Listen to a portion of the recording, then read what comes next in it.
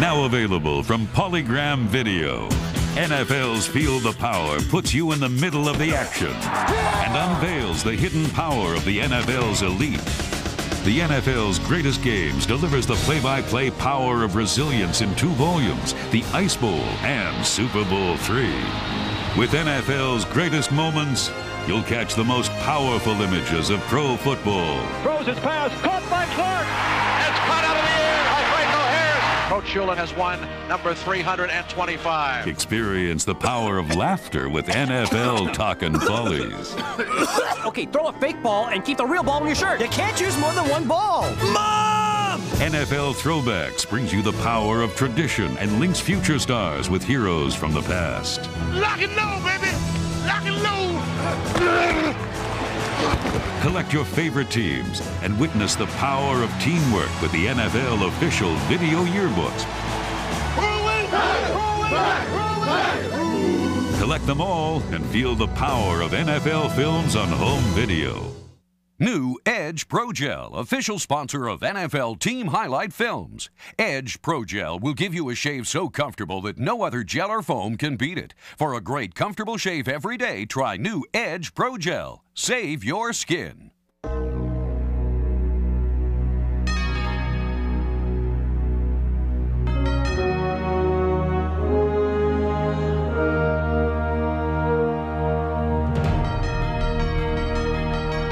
In the long storied history of Chicago sports, no athlete embodied the image of Carl Sandburg Chicago more than Walter Payton.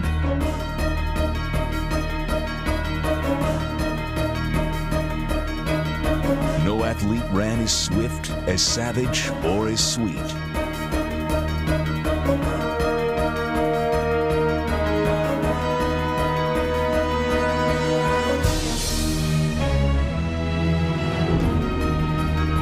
No athlete climbed higher heights to reach the unreachable.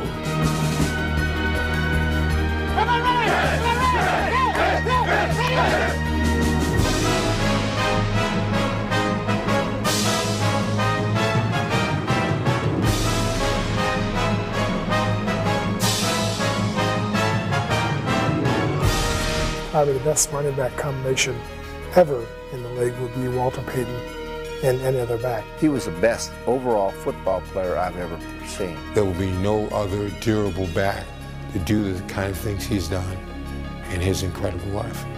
Quick pitch to Walter, looking for the record, cuts back, he's got it! Walter Payton becomes the National Football League all-time leading rusher, surpassing Jim Brown.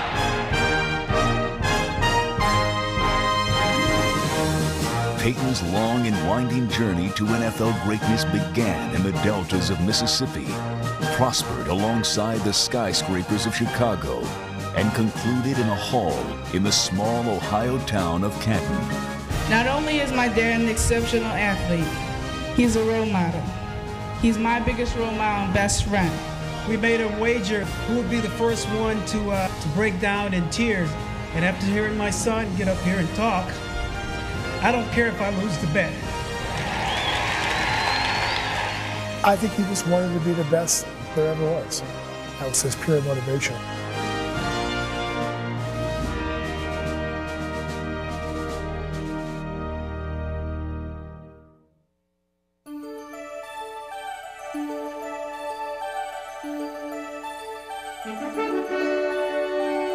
Walter Jerry Payton was born on July 25, 1954 in Columbia, Mississippi, to Peter and Aileen Payton. He began playing football in the 11th grade, but even before young Walter strapped on his pads, he already had perfected his moves, playing the simple game of tag.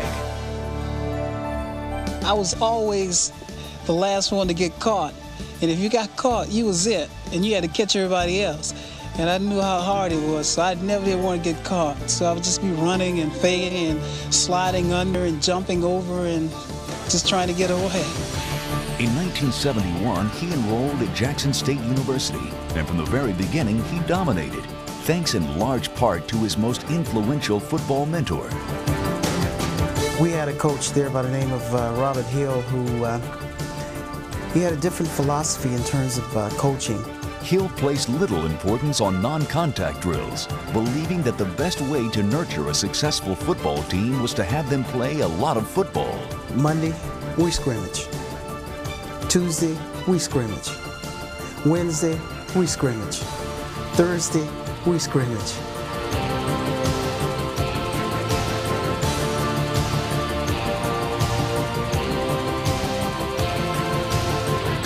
As a four-year starter, Payton averaged over 6 yards a carry, rushed for over 3,500 yards, and attracted other top prospects to the program. Everyone was talking about this hot, new, sensational running back that they had, and sure enough, he was pretty special. I remember thinking, man, wouldn't it be nice to go there and be on a team with him? And I got to meet him and saw what a neat guy he was, and I said, man, I'd sure like to play with him. And ended up getting a chance to block for him. Walter finished his college career as the leading scorer in NCAA history, piling up an astounding 66 touchdowns in only 43 games. From 1971 to 74, Payton and the Tigers won 33 games while losing just 9. During that same four-year span, the Chicago Bears lost 38 games. The Monsters of the Midway had not had a winning season in 10 years, and they looked to a young back from the South to provide salvation. Our team finished the 1974 season on a very bad note. We made the decision at that time that we must change. We must get a more positive attitude created in the Bear organization. I'd gotten a call, and it was Jim Finks. And he said, he asked me, how would I like to play for the Bears? I said, it doesn't matter who I play for. I'm going to play as hard as I can. Chicago Bears, first-round selection. Walter Payton, P-A-Y-T-O-N, running back, Jackson State. One man alone can't turn an offense around, but in Walter Payton, the Bears have a player who can give it a tremendous boost. The scouts knew about Walter, but the public didn't know about him. You know, everyone said, who's Walter Payton? Well, he wanted to show people who Walter Payton was. The fourth overall pick hoped to make his Bear debut a special one. Instead, he gained 0 yards on 8 carries and instantly felt the wrath of a town that was tired of football failure. It's devastating because they were dogging me out. Everybody said, oh, he's going to be a bust. He can't even do this. He can't do that. After the game, game time, I was walking out of the stadium. My wife was with me, and he was walking along right next to us, and he had tears running down his cheeks. I think just out of instinct, she reached out and put her hand on his arm, and she said, don't worry, it's going to be better. She had pretty good insight. Payton's transition to the pro game was a bit smoother during the rest of his rookie season.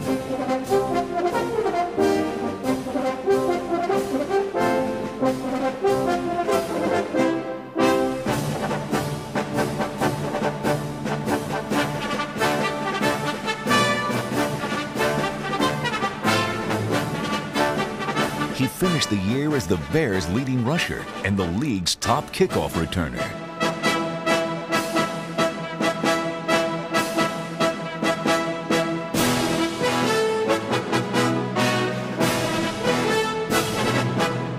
If you looked at it from a football standpoint, it was a lot easier than I expected. But if you look at it from a cultural aspect, it was definitely a shock. Having been raised in the South, Walter found it difficult adapting his rural roots to the big city lifestyle and the frigid weather of Chicago. Playing for a team that won only 4 games in his first year posed even more of a challenge. It was very, very difficult because, you know, when you're so used to coming from behind or, you know, overcoming odds, and when you get up to the professional levels and, you know, it doesn't happen that way, it's kind of scary. Despite the Bears' lack of success, Payton refused to even consider how things might have been better had he been drafted by another team. I felt at that time, it might not be the philosophy for people today, but I felt that was a coward's way. If you couldn't make it with the team that you were drafted with, then and you had to go somewhere else, that was, to me, was a sign of failure.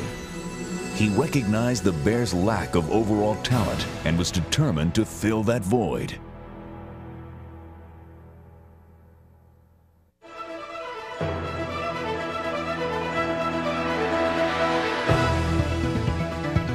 The multi-talented Payton realized early in his career that the Bears needed him to be more than just the best runner in the NFL.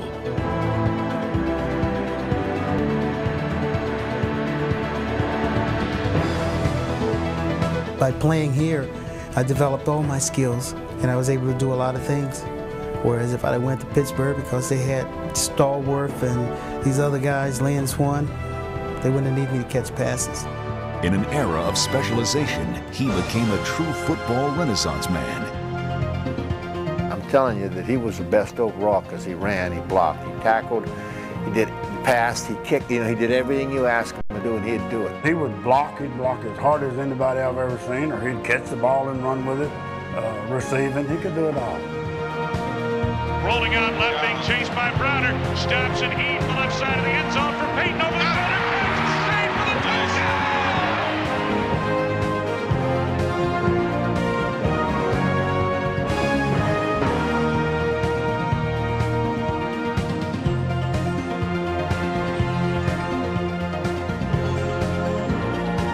Running back with wide receiver-like skills, Walter remains the Bears' all-time leader in receptions. Despite his ability to excel as a receiver, his one true love was always passing.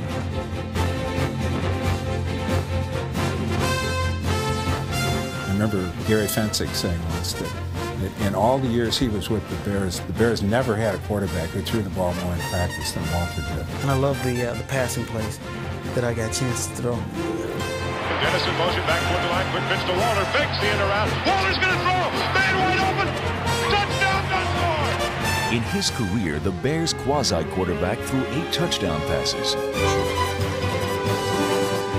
His finest aerial display took place in a game against the Saints. In addition to this 60-yard heave, he passed for another touchdown, ran for a score, and rushed for 161 yards.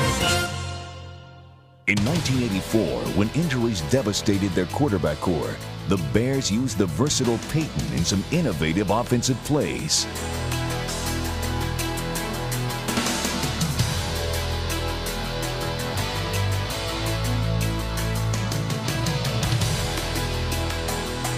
While passing was his greatest love, his blocking may have been his greatest skill. And I think that's the greatest compliment you can give the guy who gained the most yardage in the NFL in history. That's the greatest compliment. He was probably as good a blocker as I've ever seen. No game demonstrated Walter's blocking prowess better than a key come-from-behind win in '85. With the Bears trailing late in the game, Jim McMahon was put in to save the day. He's chewing the gum with the one eye half closed, and he calls pass and play, and he said, let's go. He walks up to the line. He's checking the line out. I'm checking the defensive line out, too, because I see a guy kind of cheats up in there, and then I said, oh, God, he's coming. But my #1 priority is outside. And I thought Walter checked the inside, then he came back out. But the guy on the inside was the most dangerous. Just as he had to run his start, he was reaching for McMahon. I kind of took him out of the picture. As I come away from the center, I stumbled a bit, and that's when Walter came in and blocked the blitzing linebacker. Vikings coming on a blitz, McMahon back to throw. Throws it deep down the middle, Willie goes, his arms down, they see over the shoulder, cut to the 30, to the 25, 20, 15, 10, 5, touchdown! That play would have never happened if Walter would have came off and made that block. I mean, McMahon would have got murdered. Quite simply, Payton was the quintessential all-around football player, the prototype for all others to emulate, a goal which continues to be difficult, judging from the fact that his diverse skills allowed him to accumulate over 21,000 combined yards, 5,000 yards more than his closest competitor.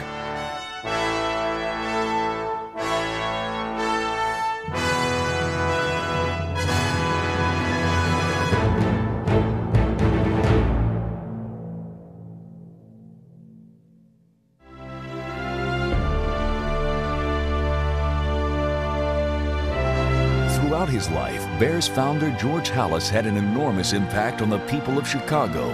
Early in Walter's pro career, the experience of being around Papa Bear left Payton in awe.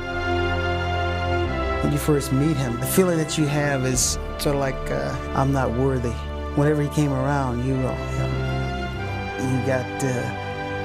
got your act in order, because you never knew what to say, you never knew how to approach him, because you felt like, oh my God, this is the man. And it's a humbling experience when you walk into his presence. Even today, images of Halas remain etched in Payton's memory. We were having a little trouble holding on to the ball, so he came in and I think he asked for a football, so I don't know if it was me or somebody that ran up to get it and came back, and he said, "This is the way you hold it." Let's see the way you carry that ball. Yeah. That's right. As long as you get in that, they can't knock that thing. That's the most important thing right there. We had a fullback by the name of Decady, and he just set a record of 13 fumbles. I showed him this the next season. He didn't have one.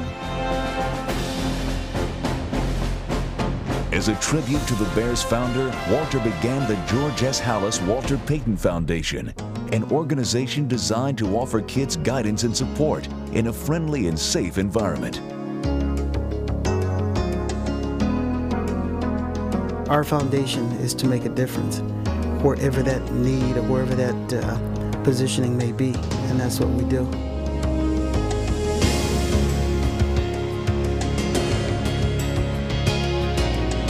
Walter's dedication to helping kids is evident even when it comes to the simplest of tasks. I'd like to get into a situation when you sign autographs that you interact with that person somehow, or you ask him questions about where he's from, what he's doing. Walter, how are you? Nice to meet you, man. Pleasure's all mine. Who's that? That's my son, Simon. Hi, Simon. How are you? Yeah. Did you sign his ball for him? Be glad to. I have 2 kids, and if they had an opportunity to meet, one of their heroes, I would appreciate it if they, would give the courtesy to be just a little personal. Formed as a way to honor the man who meant so much to Walter, the foundation keeps the Halas name and spirit alive.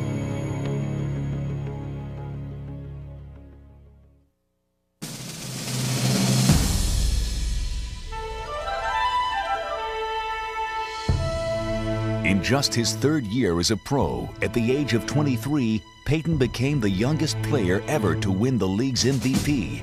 Despite his relative lack of experience, he had already established himself as a rare running back.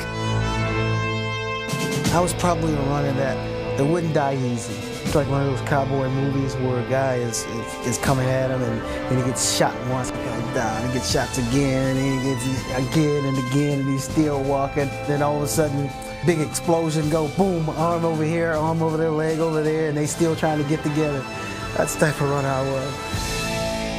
His cowboy-like style can be traced back to his early football roots.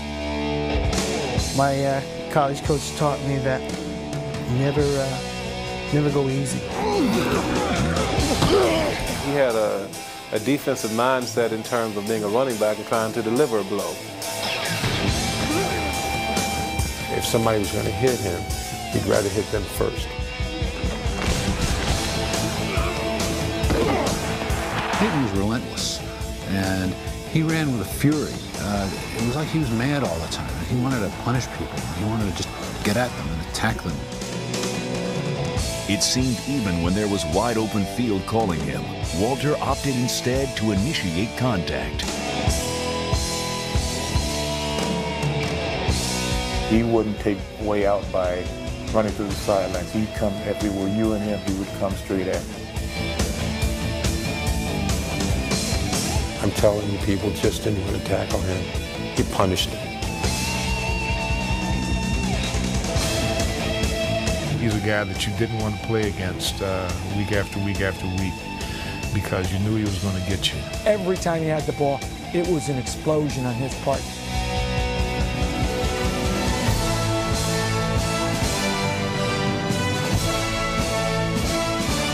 One time I pulled up around the corner, Walter was behind me, and he said, "Don't hit the first guy, hit the second guy." I hit the second guy and sprung him for a long run. So back in film session, we got a chance to take a lock at it. And so my coach said, my offensive line coach said, how come you didn't hit the first guy? Walter whispered to me, don't hit him. I got him. He had great strength. He had that flipper, as he called it, the forearm. His forearm was like Popeye's forearm. And if you watch the film, he would use that thing like a club. All the times we played him, I went into the game with one goal. Do not get straight-armed by Walter Payton. But no matter how hard opponents tried, the straight arm could not be avoided. If a guy is coming to tackle you, his head has to be down like this, and when he extends his arms. And if his head goes down as he extends his arms, that means he has a longer reach. If you get his head back, his arms are back. So he might not get a chance to grab you.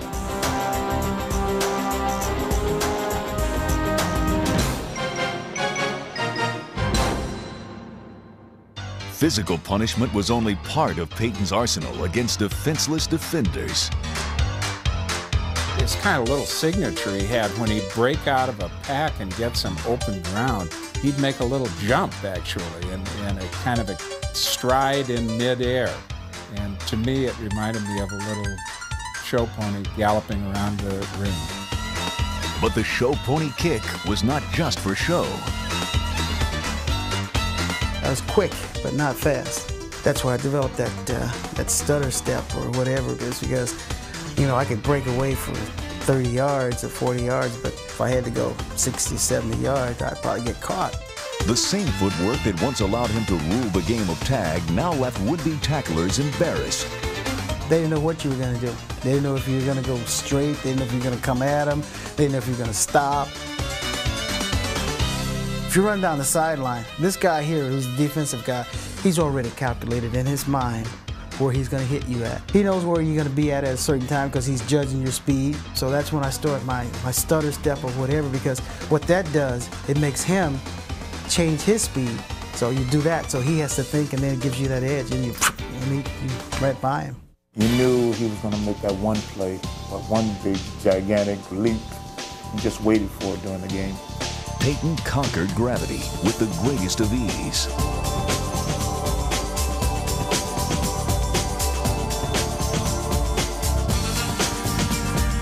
We were playing the Detroit Lions, and he jumped over me, and I was standing straight up. And he jumped right over us, and that's incredible.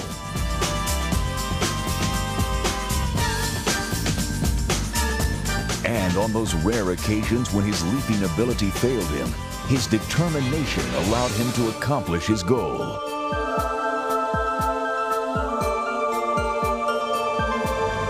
Everybody looks at this physical quality or that physical quality and forget about the heart. And the heart's what makes the great ones. Walter Payton, he's too short my butt. I mean, he got the heart. Too short, too slow, too small, and yet in the history of pro football, no other back had the ability to create something out of nothing like Payton. Even when everyone else assumed a play was over, Walter was still going, fighting, clawing, doing whatever it took to excel.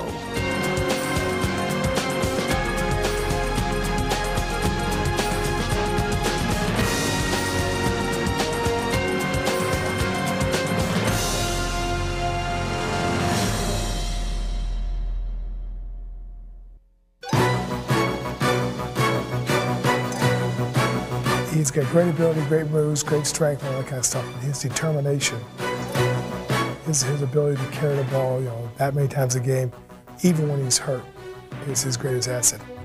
For 13 seasons, Walter played the most grueling position in sports.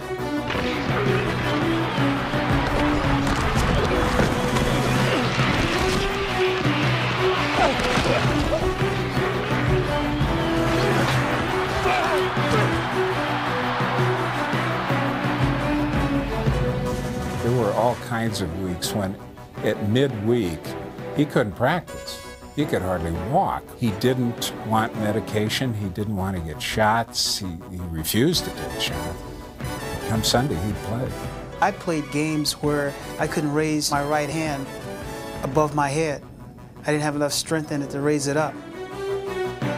If the measure of true greatness is the ability to endure, then there is no one greater than Payton. A lot of times he got hurt, and people never realized how often he got bumped up and bruised, but he kept on playing. Probably the best demonstration of his durability occurred on a cold November day in 1977. Despite being far less than 100%, Walter ran over the Viking defense for 275 yards. His record day remains the highest rushing game total ever.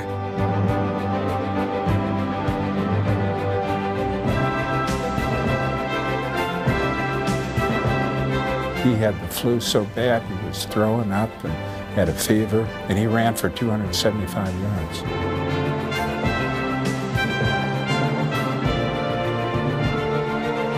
In his career, Payton played in 190 out of 191 games. The one game he did not play in took place during his rookie year against the Steelers. You thought that black smoke was going to come from his nose or something like that. He was so upset. Indeed, even today he remains upset at the assumption that he sat out because he was injured. It was not because I couldn't play. It still goes down as a game that you didn't play in, but I was there. I was dressed out. It wasn't the reason that I couldn't play. The coach decided to use Mike Adamley, and Mike had a terrific game that game, so he didn't put me in.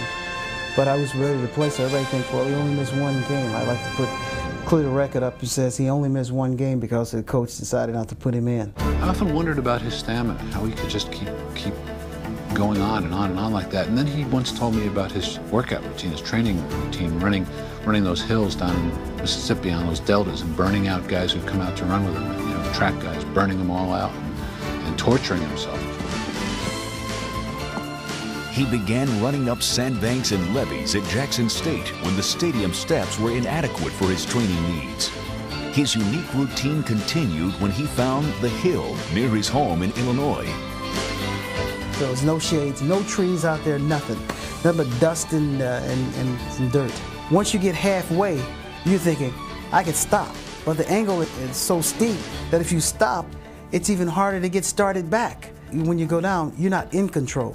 The hill controls you. He had a regimen that was that defied what the U.S. Marines would do. I brought Otis Wilson up there. I took Hanford Dixon there. They're throwing up because it's a mother. As solid physically as anybody I've ever seen. He was just a rock. There it is. I kind of liken him to James Brown, the hardest working man in showbiz. Boy, Walter Payton was one of the hardest working football players to play out there. For many, the image of Walter and his hill will last forever, and perhaps it is fitting that no one else can ever claim to be king of that hill. It turned into a par 3 golf course. It's not there anymore. During Payton's first 7 years, the Bears had only 2 winning seasons. In 1979, during a rare playoff appearance against the Eagles, the Bad News Bears reached an all-time low. Blockers for the penalty flag is thrown. He breaks free. He might score. He's to the 50. Down the first sideline, up the edge of the great through. And he goes all the way inside the 20 to 15 and 10 to 5. He dances into the end zone. But a flag was... What should have been a key touchdown and Walter's longest run of his career was instead called back. In 1982, owner George Halas was tired of his team's losing ways, and in an attempt to turn it around, he hired former Bear Mike Ditka as his head coach. When Mike came in, he said that, you know, we're going to win the Super Bowl. Everybody looked around and just said, oh yeah, you're right. He said, you can come along for the ride or you could get off. Either way, we're still going. During Ditka's first year, the team filled another piece of the puzzle when they drafted quarterback Jim McMahon. Come on now, all you got to do is want it as much as we know we want it. You want it that much? Yeah! Go, let's go!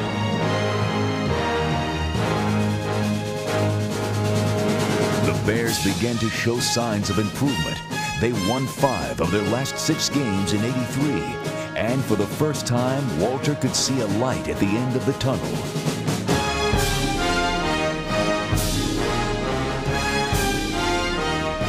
In addition to having a competitive team, the Bears now also had other individuals who, like Walter, combined a tireless dedication on the field with an offbeat attitude away from it.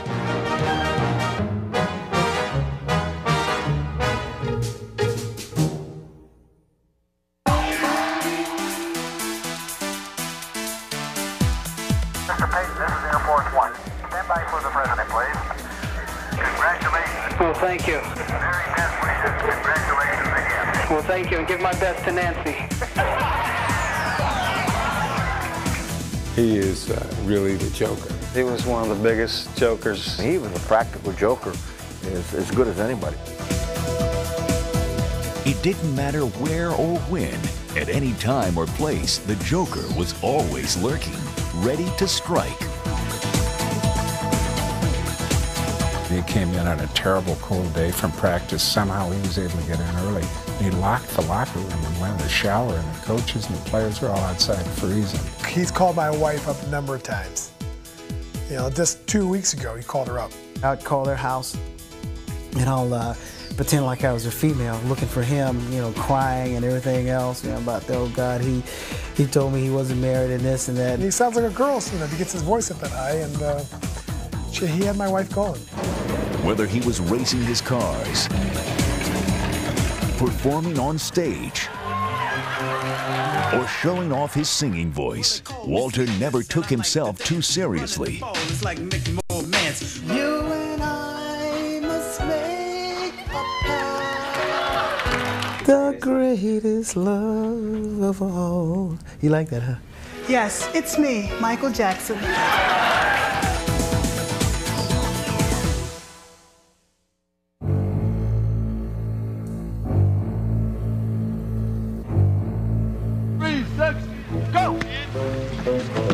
At the start of the 1984 season, what many people thought would never happen was about to become a reality. Walter was going to surpass Jim Brown's record of 12,312 yards.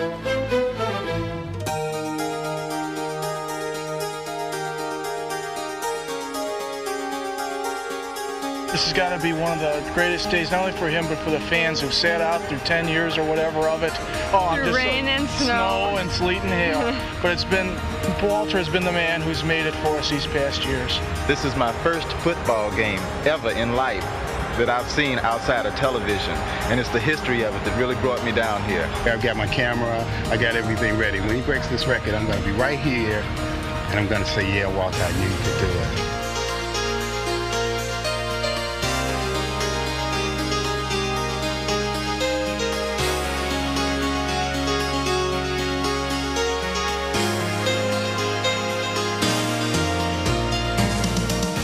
He attacked the Saints defense with the same fury he had run with for his previous 12,000 yards.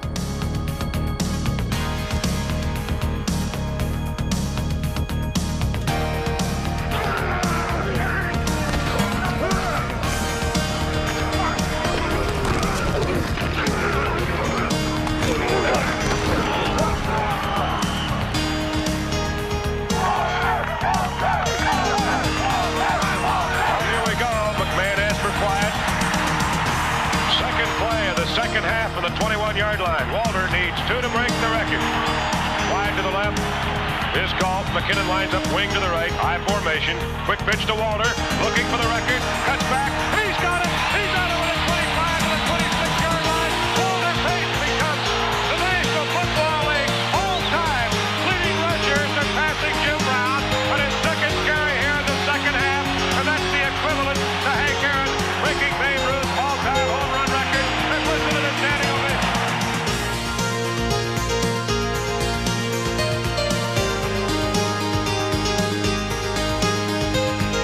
Motivating drive for me has been for the athletes that have tried, but yet and still have failed to reach that certain achievement, and also the athletes that didn't get an opportunity to, like the Overstreets and the Delaney's and the Brian Piccolos.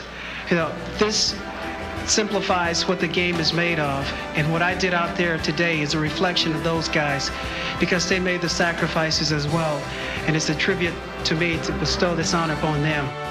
During his greatest individual achievement, Walter stood his tallest. Today, his 16,726 yards stand as a goal for others to strive for, as Walter had tirelessly strived to reach Brown's milestone.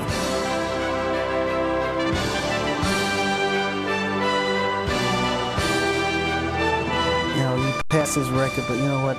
You have to look in perspective. If he would have just played another three years, another 4 years, you know, he probably had 20,000 yards. Using his record day as a springboard, the Bears roared through the rest of the '84 season. The team won 10 games, as Ditka called Walter's number more times in this campaign than in any other season.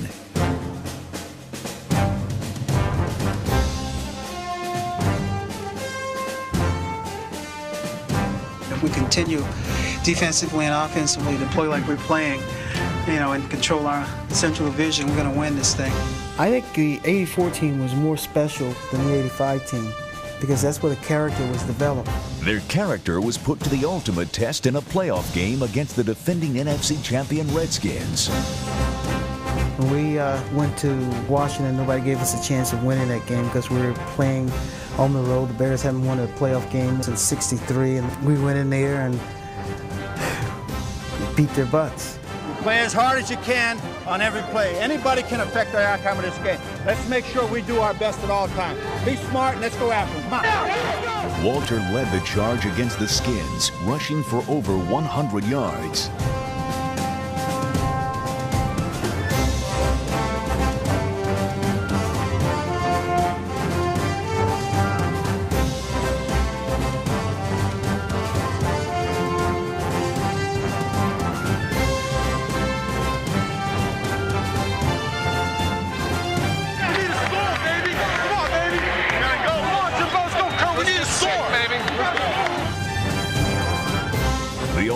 Performer's perfect pass enabled the Bears to taste playoff success for the first time in over 20 years.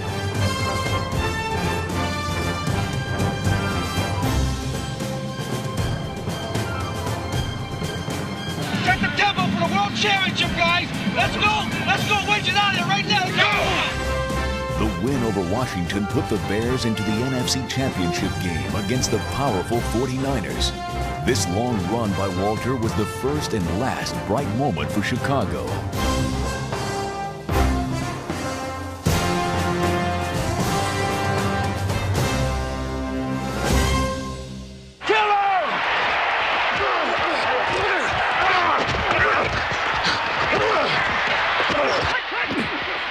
Here's Montana rolling out the right side, looking toward the end zone, now throwing, fires, it's caught by Solomon, touchdown, 49ers! San Francisco overpowered the overmatched Bears, but even with the game already decided, Walter refused to go quietly. On the last play of the game, after the gun had already been sounded, Payton was still fighting.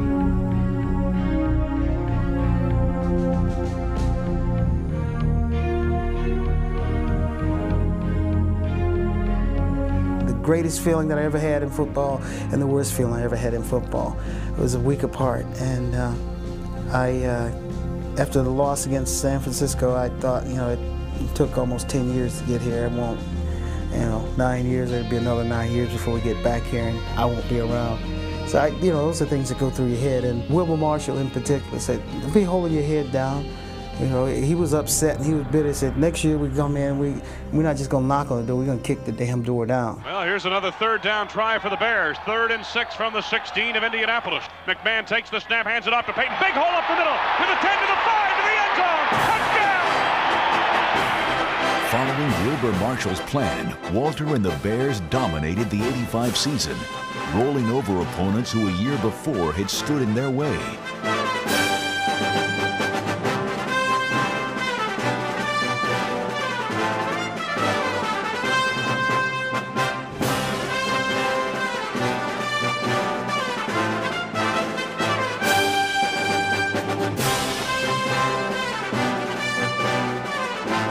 The Bears lost only one game, captured the imagination of the entire city of Chicago, and earned a return trip to the playoffs against the New York Giants.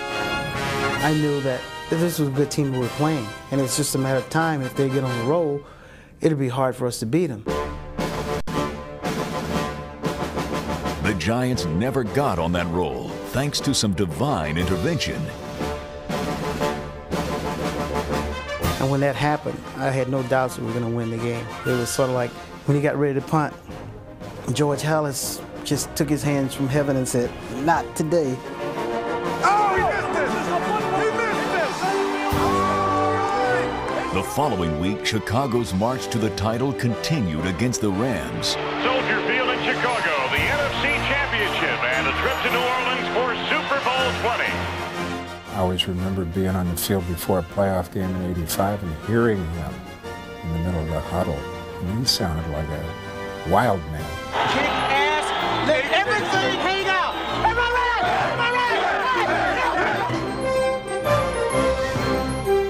right? Several key runs by Walter, and once again some help from above, confirmed that this was indeed a team of destiny.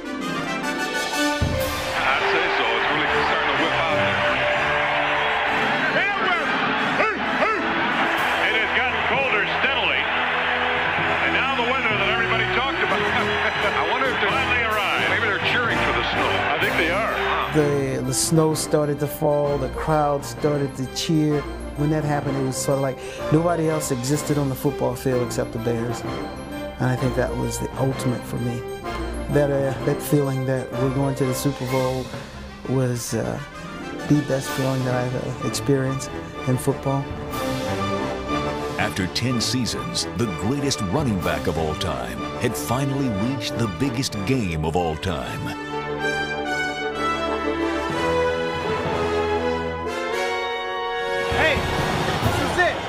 Don't hold nothing back. This is it.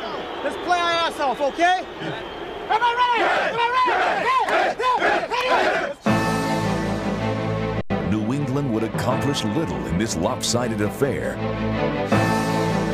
although they did succeed in one aspect of their game plan. New England's focus was Walter Payton. They said, we're going to stop Walter Payton.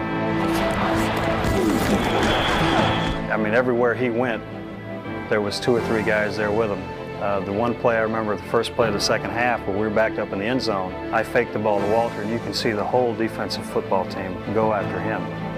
And I think that's really what hurt the New England Patriots in that game. That was their downfall, worrying so much about Walter, they let everybody else have a pretty good day. Looking back now, it seems almost appropriate. The greatest player ever, playing the ultimate team role of decoy in his team's finest hour. But at the time, Walter wanted to take a more starring role in his team's domination.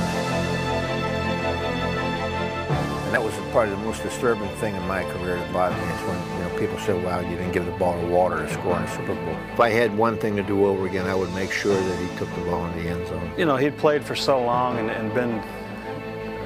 He'd been the Chicago Bears for so many years, and to see him not be able to get in that end zone, it had to hurt. I mean, it hurt me not seeing him score a touchdown. During his entire career, Walter felt that his individual accomplishments meant little when his team lost. Now he realized the same was true when his team won. It was a disappointing feeling at that moment. And then it was like, hey, after I realized, exactly what it didn't mean, then it was okay. Finally being part of a winner and seeing how the city of Chicago reacted to that championship helped Walter get over any emptiness he may have felt. 10 years later, the Super Bowl trophy stands as the ultimate compliment to his perfect career. All-time leading running back, Walter Payton. This was for you because you stood by us. You gave us the support. We had fun doing it, and thanks to you, we all can celebrate.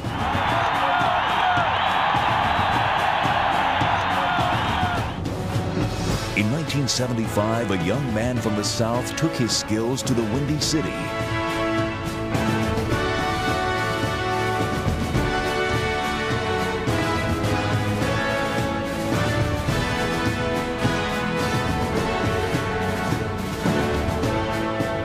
In a short period of time, Chicago fell in love with and embraced its new favorite son. In fact, his motto became their motto. By the end of his career, he was as comfortable skating across the frozen turf as he was running along the sandbanks in Mississippi. In 1987, Walter Payton retired from pro football.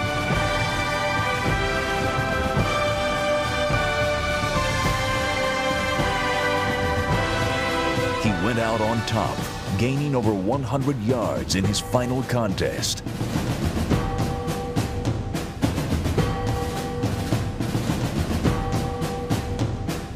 At the very end, it was difficult to walk away from the game that had given him so much.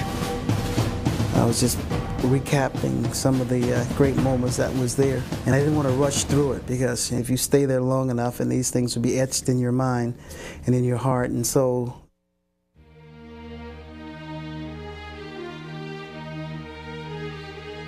I always remember once I was talking with Bud Grant, and we were talking about Chuck Foreman. And I said, didn't he have an awful short career? Grant said he played 5 or 6 years. He said, that's about average for a running back. He said, you people in Chicago are spoiled. He said, this guy you have down there is a phenomenon.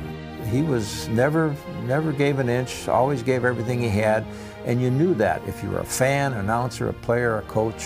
I mean, he just was everything that you'd ever want in a football player.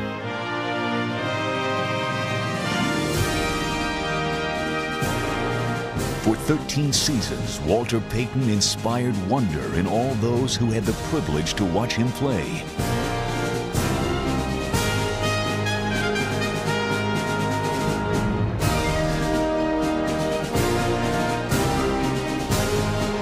His runs made fans marvel, and his unselfishness made 30-year-old, 300-pound linemen act like children. Myself or Noah Jackson, we'd run in the end zone, try to get the ball so you could spike it. That was kind of a good feeling to it. It made us feel as if we scored the touchdown. And maybe that is Walter's greatest gift. Not his athletic talent, but his unique ability to touch all those who came in contact with him. He was just a great person to play with. I'm just glad I was able to play with a guy like that. I loved playing against him. I loved watching him. There should be more Walter Paytons. His records and statistics are astounding, and yet to measure him by numbers alone would be short-sighted.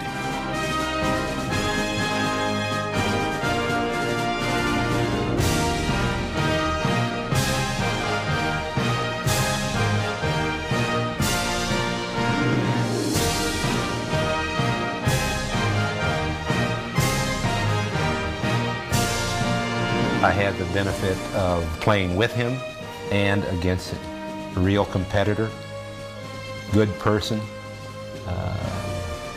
and tough. A true leader, a true role model, and a true person. In all the years of pro football, there has never been another player like him. So proud to be alive, coarse, strong, cunning, and pure.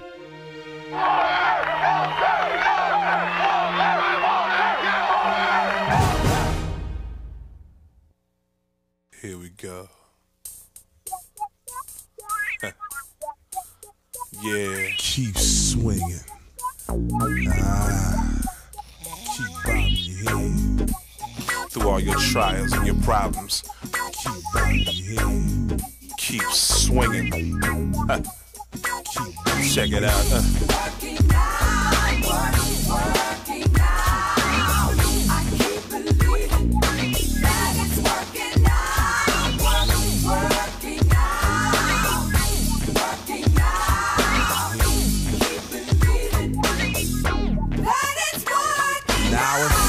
The substance of the things you're hoping for, and the evidence of what you can't see.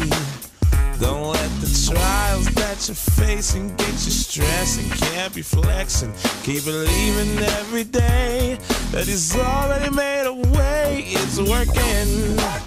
Oh yeah. Keep believing. working. Oh, yeah. Keep believing. You gotta keep swinging. You gotta keep pressing on. The race is not a one till the end. But we got on your side. You can put the devil behind. Keep believing every day. If the Lord will make a way, He'll work it out. Oh, yeah. Keep believing.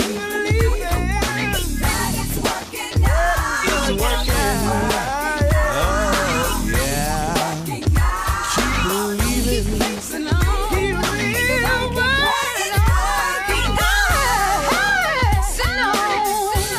You know it's working out. You know it's working out. Yo, keep swinging. You know it's working out. You know it's working out. Jake is working out. Mike, you know it's working out. Yeah, I keep bobbing your head. Keep swinging. Keep swinging. Yo, it's working. Look to the hills. Come at your help. He'll work it out. Yeah. It's working. Oh, yeah. Keep working.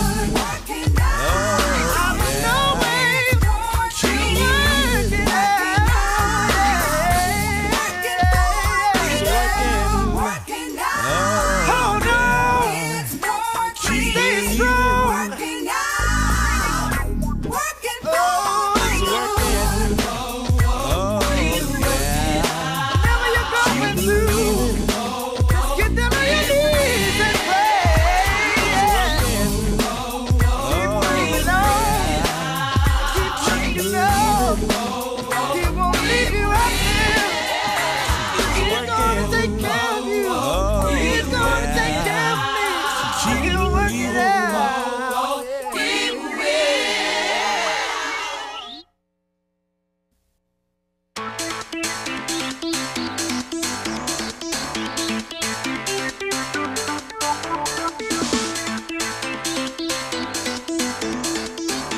Sweetness? Sweetness was smooth, man. He was smooth as butter.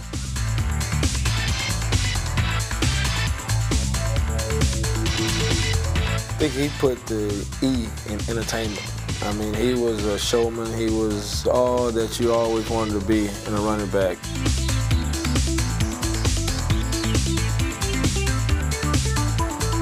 I remember a lot of Walter Payton runs, you know, just from watching the one run where he's about to go down and look like he's about to jam his neck up, and the guy hits him and he just comes straight up and spins off that guy, and he's fighting and fighting and fighting. One of the things that I do want to do like Walter, but I never got a chance to, was every time he went to the end zone, he would always like high step, you know.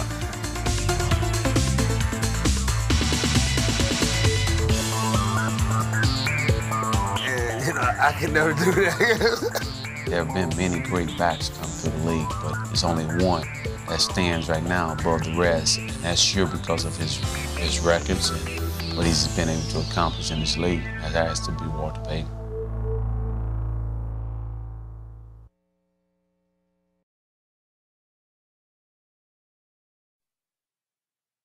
I had an ability, a gift from God, and I wanted to exploit it. I had to prove something to myself. I wanted to be the best that I possibly can. When you see an open field, the first thing you see is, oh my God, I hope I don't get caught. How hard do you think it's going to be to say goodbye? I think it probably be the hardest thing I've ever had to do.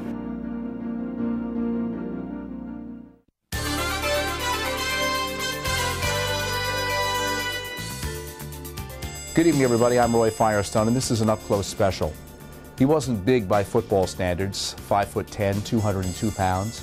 But Walter Payton, who in 13 years missed only one game, was one of the roughest, toughest competitors who ever lived. No man ever carried the ball more often and for more yardage than Sweetness, but that's just dry stats.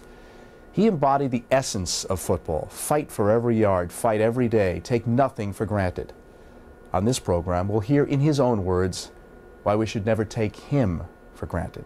Once you make it up in your mind and in your heart that you want to accomplish something or you want to do something in life, and you dedicate yourself to that, and and you won't let yourself accept anything but that, then that's where the drive comes from. That's where the determination and all the hard work, because I felt that I had an ability or gift from God, and I wanted to exploit it, not for myself, but just to do it because I had it. It was something that was given to me, and it was given to me for a reason. And I just wanted to utilize it the best of my ability. What I admired about Walter was his competitive spirit. Every time I saw him play, whether it was the first play or if it was the first run or if it was the 30th run, it was always the same speed, the same effort, the same determination. I mean, it was a guy that he was just determined to be the best. You know, I came from a, as people say, small school that people will kind of scratch their heads about, say, well, they play pretty good football, but if they get into the professional ranks, they might not be able to hold what they're doing. So I had something to prove there. When I came in, I already had something to prove, because people, you know, they had doubts in their mind. Then we showed that we could play with anybody. And after that, I had to prove something to myself. I wanted to be the best that I possibly can, not the best that a former Jim Brown was, or a former Gale Sears, or guys before me. I don't want to reach their level. I want to reach what my level is. If it's below that or beyond that, that's what I'm shooting for. First of all, before 80% of the game this year, I watched Walter Payton film, and one thing I noticed about him is no matter what, he kept his feet moving. He kept his feet moving, and it would never stop, and I tried to incorporate that into my game, and it really helped me a whole lot. And he was just an overachiever. He was a small guy. Like I said, wasn't the fastest guy, but he made you work to tackle him. You know, it's funny. I don't think it's running. It's a feeling that you get when you're out there and you're making cuts, or you're making moves, or you're catching passes, or you're just out there. It's sort of like performing, like a ballet or something. The thing I love most about football, and it might seem that it's contradicting itself simply because my job is to evade people and to get the ball down the field, but I enjoy the contact. When somebody's coming up to hit you, if you, in terms, take the lick, the next time he comes in, he's going to say, well, I'm going to hit him a little bit harder, or I'm going to really draw back and get a shot at him. So what you do is you change that by, instead of being hit, you just meet the blow. You know, the law of physics tells you that an object standing still, another object coming, the one that's standing still is going to take the brunt of the blow. Right. But if you guys meet, it's the one who goes the fastest, or the one who's better conditioned is going to inflict the most pain. You know, I call Walter a second and third effort football player, running back. You know, because, you know, you hit him, if you don't wrap him up, well, he's going to break it. And he just had that desire to keep going all the time. And as Ricky said, it wasn't the fastest, wasn't the quickest, but, you know, if you didn't hit him, he can go. When you see an open field, the first thing you see is, oh my God, I hope I don't get caught.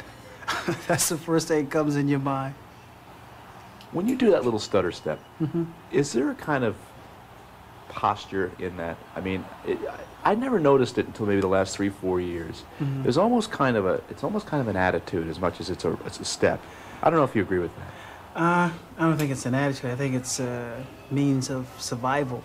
In other words, as evolution goes, you learn to adapt certain things to make you survive, and I think that's one of the things I've acquired, simply because when I use that step, what it does for me, it breaks my timing, it breaks my rhythm down, so that the opposing guy that's coming, he can't. In other words, when I'm running, he said, well, I'm going to zero him in on ground 2. So I'm coming, and when I get to ground 2, he's got his full head of steam going. But when I take that step, then he has to go, oh my God, I got to recalculate. And so it gives me that edge, because football is a game of angles and seconds. And if you can change the angles, then you got the edge. When we played them my rookie year, and you know, hearing about Walter Payton, and you know, I was, you know, and you were a rookie, you kind of got your own little arrogant thing going. So I mean, I stood on the sidelines to watch him play. I stood up. I said, I'm gonna stand and watch him play. I want to see him really run the football. And I saw him knock out one of our defensive backs. They brought him to the sidelines, and he didn't know his name. I just thought that was the funniest thing that I had ever seen, because they were the same size. My aggression, instead of going outward and striking back at somebody else, I don't do that. What I use that to kindle a burning desire inside of me that I already have, to fuel it. And it just gives me that sense that I block out everything. My teammates and the people around me, where I'm playing, the weather, pain, and It's you and me. Last February, when Walter announced his illness, friends and colleagues found it difficult to comprehend that a man that tough, a man who'd overcome so much, might actually succumb to a rare disease. When I first heard of it, I was shocked because here I am, I'm like, well, I got this hip thing going, and he has something that makes my hip look like, oh, I just broke a nail. It's just hard to imagine talking about the Chicago Bears and not speaking of them and Walter in the same sentence.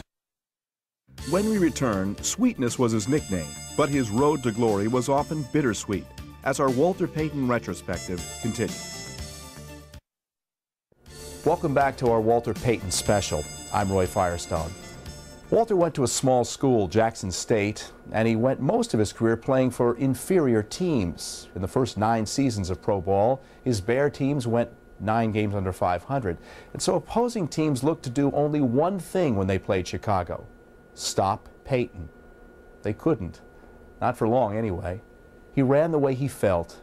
Every inch, he was out to prove something. You almost killed yourself getting there. You and your brother Eddie running along the banks of the Pearl River, that white sand, doing it to such a point that anyone who tried to work out with you collapsed in pain and agony, running steps, running hills, putting yourself into the kind of physical condition that was almost superhuman. I mean, you take a look at this guy's thighs, or if you take a look at his arms, even a year and a half removed from the game, you're a man that was a physical specimen that truly unmatched.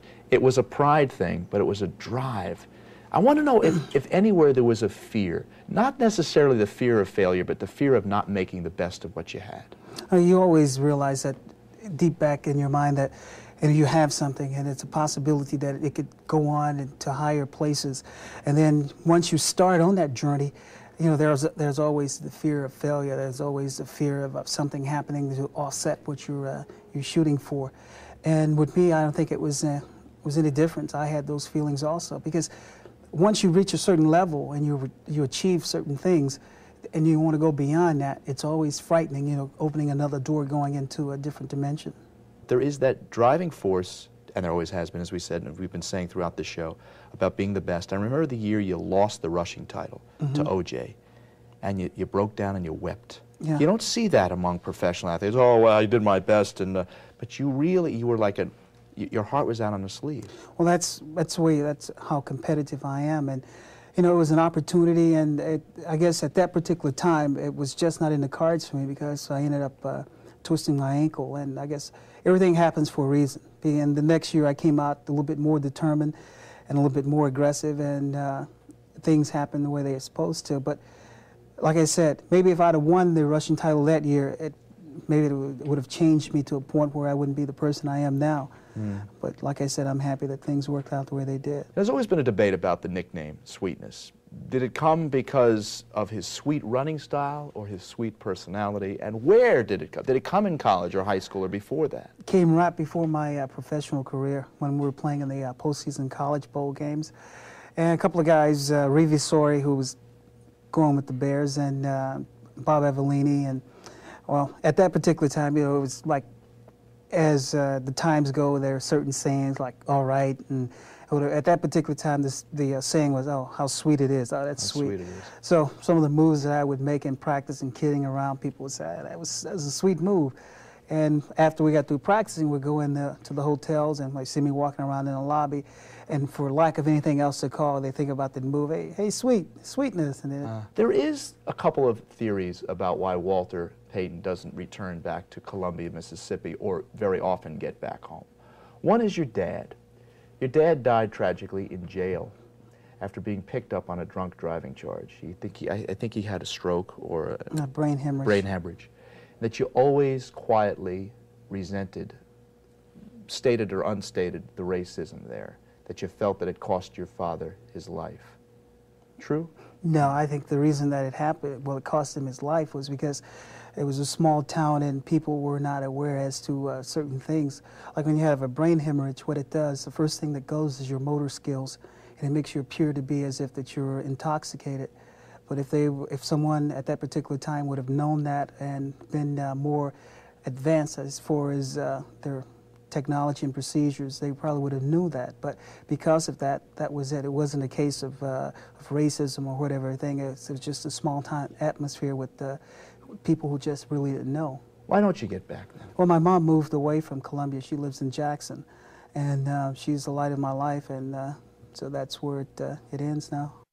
Up next, the field of dreams off the field. Walter Payton's other success stories as our Walter Payton retrospective continues. Welcome back.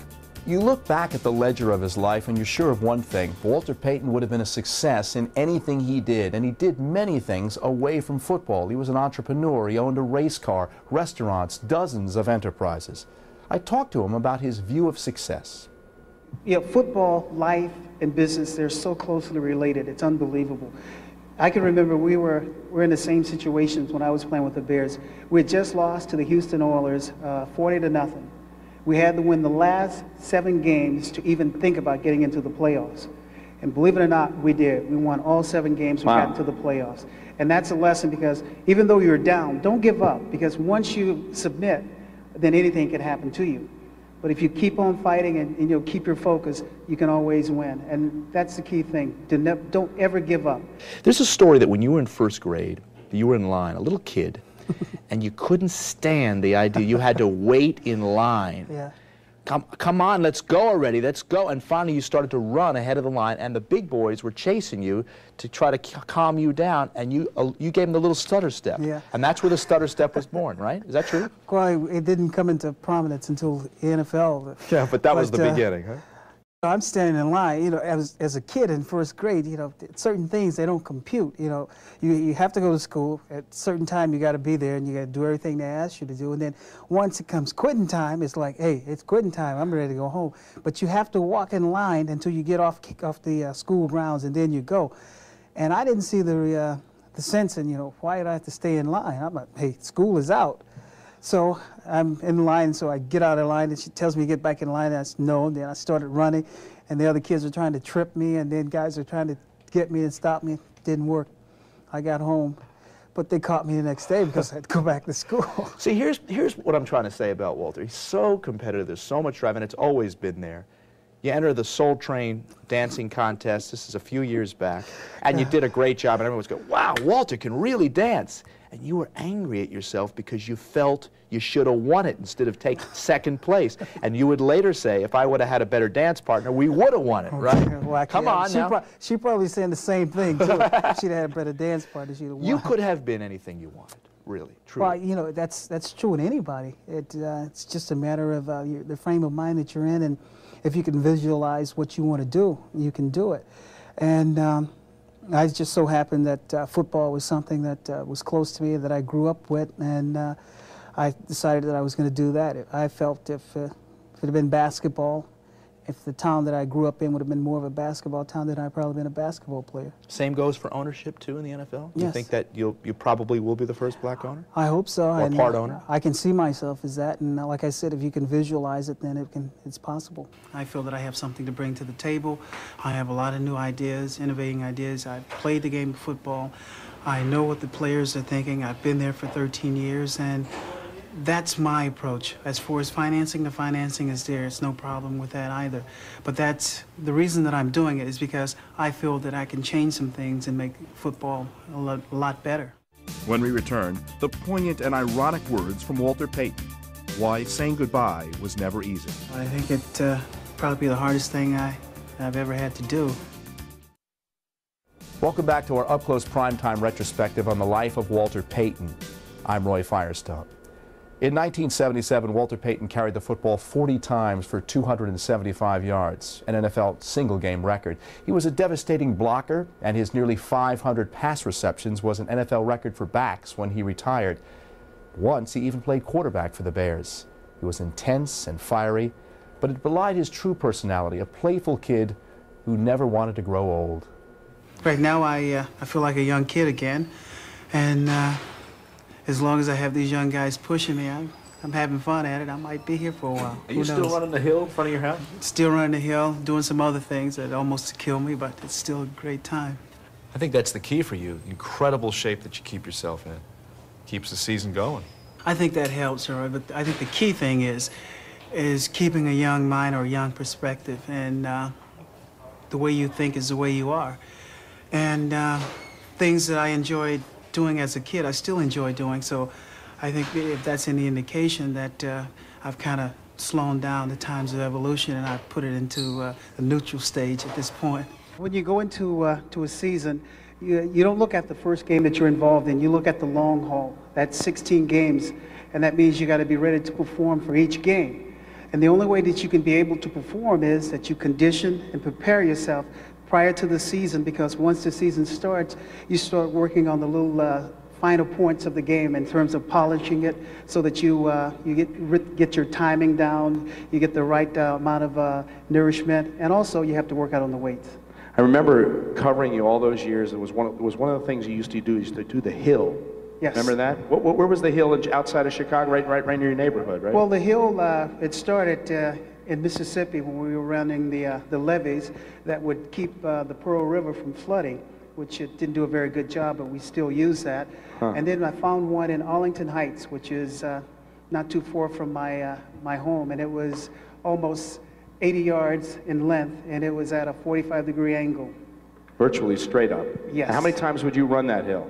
Tell you how difficult it was and how steep it was. The first time that we found the hill and we ran it, we could only do 2 before we retired. By the time the training was done and we were ready to go to training camp, we were doing 25. Ooh, incredible. Yeah.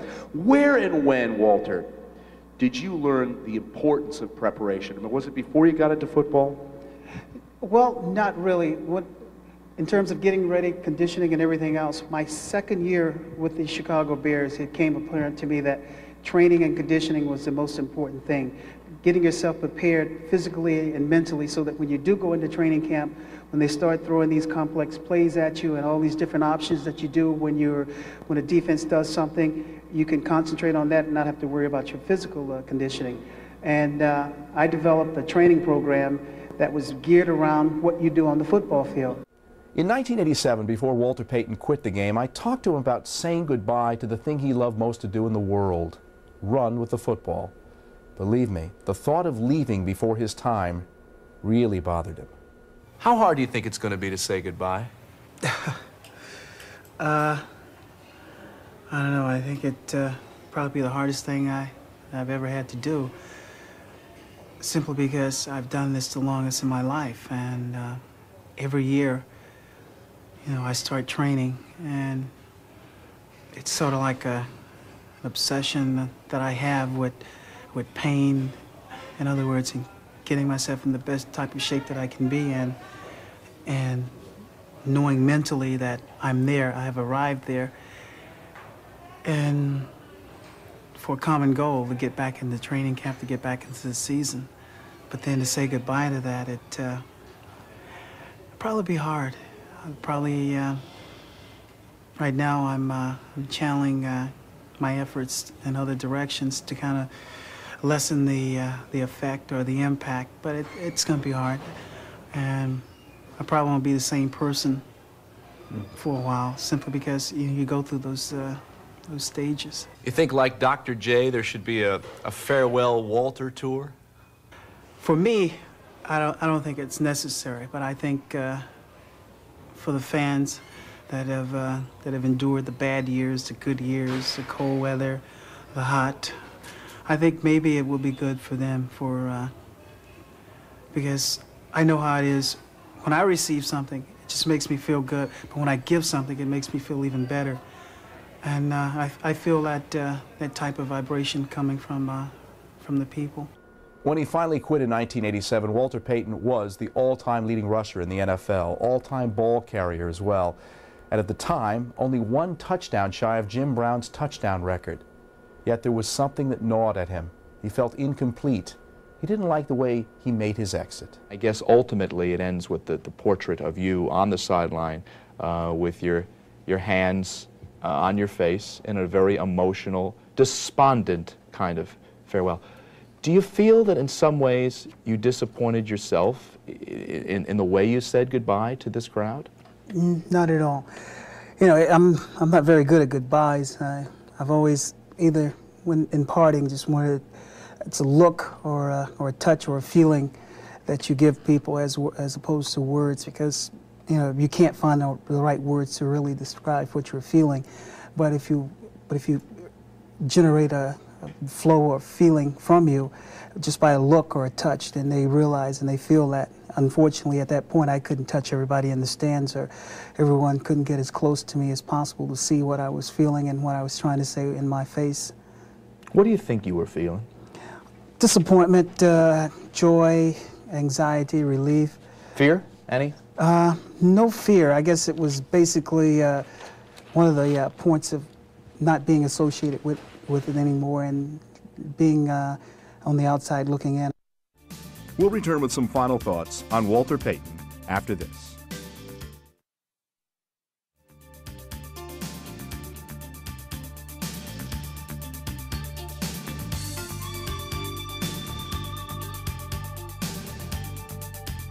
Welcome back to our Walter Payton retrospective. I'm Roy Firestone. He was a beautiful athlete to watch, graceful and fluid one minute, a pile-driving battering ram the next. Sweetness to his friends, head and shoulder pads for others.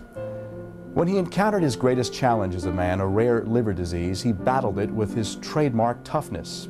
He didn't accept black market organs, and he could have. He kept his dignity, his humor, and his integrity. I had the distinct pleasure of working with Walter Payton in many corporate appearances, and I can tell you firsthand he was much more impressive a man than any captain of industry, any CEO of any multinational company. He took life on in his own way, and he attacked it as he attacked the defenders. That was his legacy. He was grit, heart, joy, and utter passion in everything he did, and in everybody he met. Matt Millen once said that watching Walter Payton on the sideline during a game was a real pleasure. It was an honor, he said, just to tackle them. Well, I felt an honor just to know him. Thanks for watching. I'm Roy Firestone. Good night.